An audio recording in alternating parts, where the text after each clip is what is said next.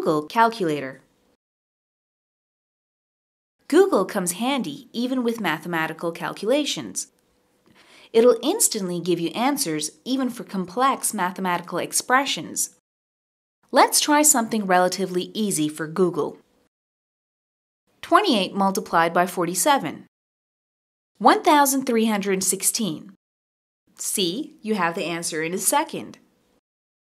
Let's try 12 minus 34 times 17 plus 89.